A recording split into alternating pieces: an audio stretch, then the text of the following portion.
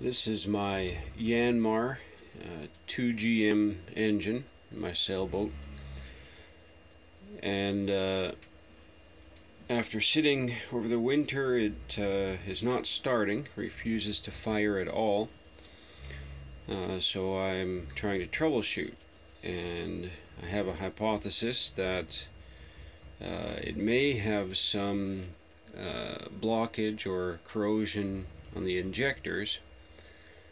So right now I'm testing fuel to the injectors.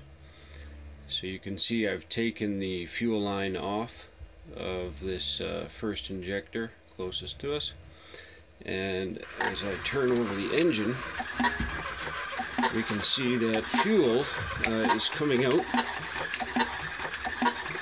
fairly steadily.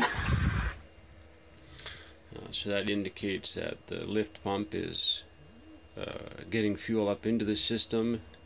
I know that because I've bled the system. And it indicates that the high pressure pump, the injector pump, is also getting fuel up to the injector. The next step will be to pull this injector out and install it in reverse, upside down, and check the spray pattern.